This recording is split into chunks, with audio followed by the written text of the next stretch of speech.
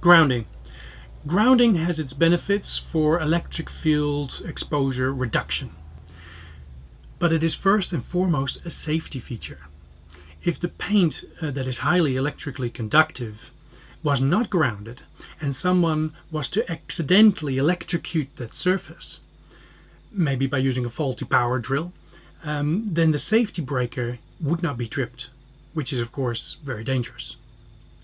There are videos that you can watch on how grounding is done, but in a nutshell, you want to connect all shielded surfaces to ground. And as the PowerPoint is often the easiest way of doing that, we use the access to ground we have there.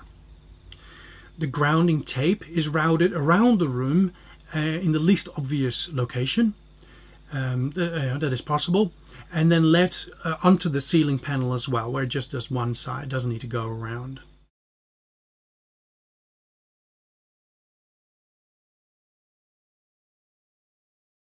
In case of the house shifting and hairline cracks appearing in the paint and in the corners, the tape will still be able to bridge that small gap and keep the walls electrically connected and therefore grounded.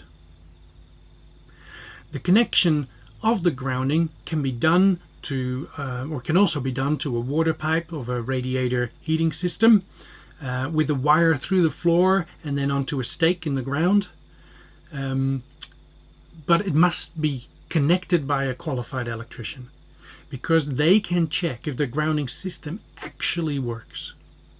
If it doesn't, you can connect beautifully to a PowerPoint's earth, but it might not work.